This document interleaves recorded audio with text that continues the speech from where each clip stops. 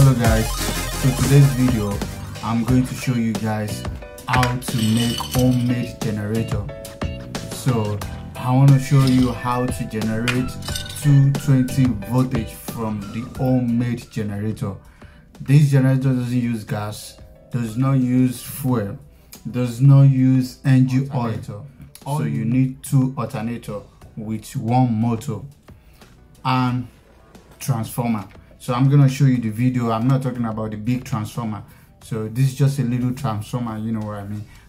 That transformer will be the one to, to regulate the lights coming from the alternator. So just watch the video, you're gonna see. So I'm gonna show you the video right now.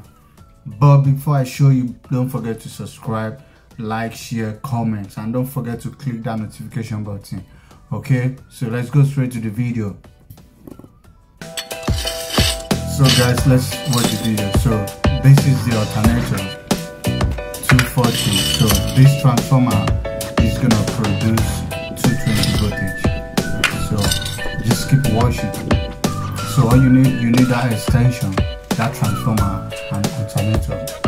So if you cannot fix it, just look for an electrician in your area, to connect the extension to the alternator.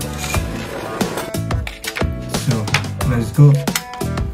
So look for like a flat wood, then screw the transformer. So you can see how it's doing it. Screw the transformer and screw the alternator to the flat wood. So that's the motor 220.